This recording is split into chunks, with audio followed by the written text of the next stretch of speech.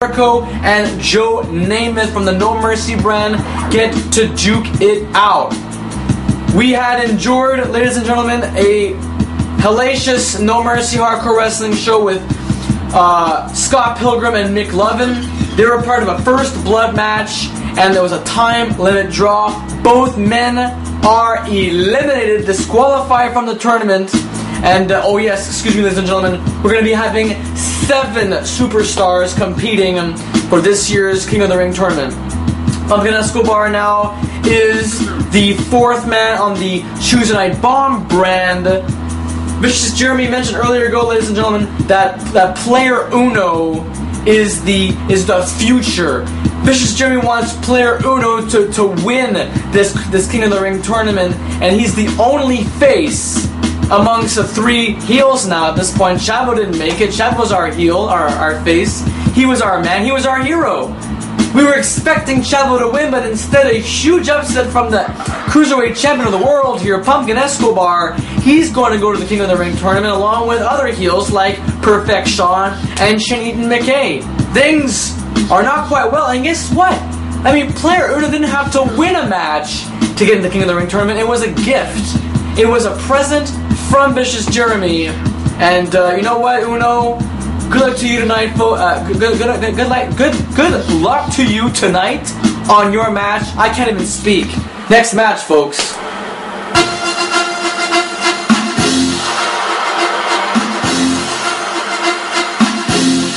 The following Tornado Tag Team contest is scheduled for one fall. Introducing first, from Pittsburgh, Pennsylvania, weighing in at 230 pounds, Kurt Angle. Ladies and gentlemen, I want to apologize for my slurring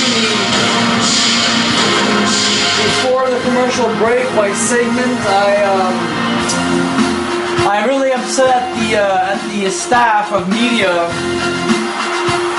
Usually when I perform my segments, the music plays, and when it stops suddenly, when it's about to stop, I get upset because it should be still playing as soon as I am done talking.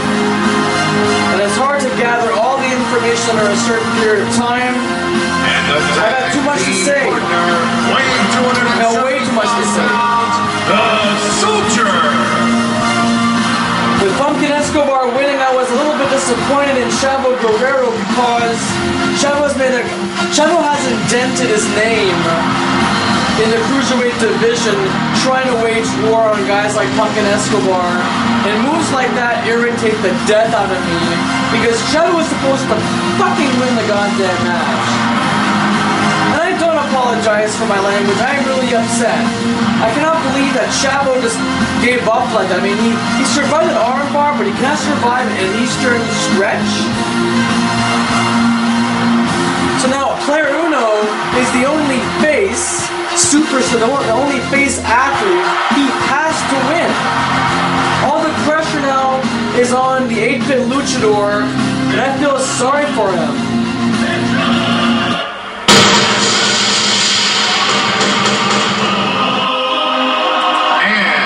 From Toronto, Ontario, Canada, weighing 191 pounds,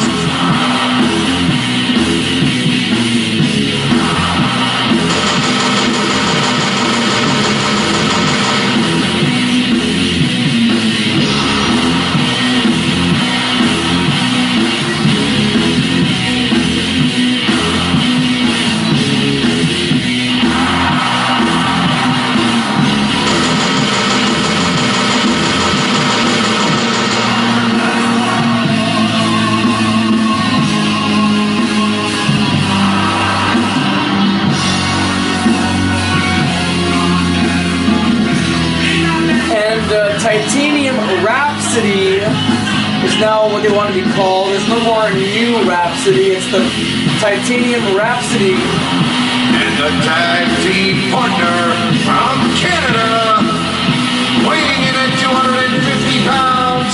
These 2 cousins are pretty much like brothers, Titanium and Larry the Rabbit Laren.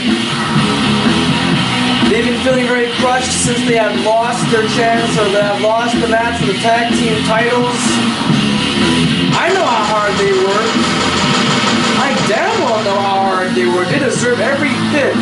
of those gold belts. And it's very sad to see talent like that, you know, be unused. So we're having tag champs and Titanium Rhapsody go at it here. Tag champs have been not doing very well lately because one, Cloud Stripe had lost the tag team match 2 weeks ago. And last week in a main event in a steel cage match, Perfect Sean just weasels his way out of that cage. He gets into the king of the ring. See, it's stuff like that bug the death out of me. These bad guys have an act of getting out of all these kinds of places. And here we go. Tag team action. Here on Tuesday Night Bomb, days before the 2013 King of the Ring.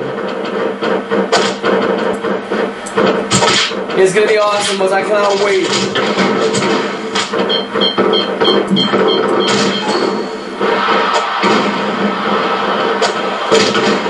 And Chavo, I really hope that in the future you make an impression. You have to raise the bar now. That is your goal. You have to raise the bar against your peers, especially Team Mexico, who have the Tornado Tag Team Championship. They have the belts. Chavo, you've got to win that Cruiserweight Championship. You're pretty much our only hope. Player Uno is pretty much out of that division. Curse is nowhere to be found.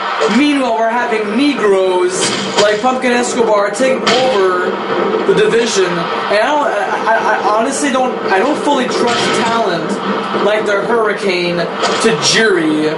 You know, guys like me, like, no offense, they're good talent, but not against guys like Escobar.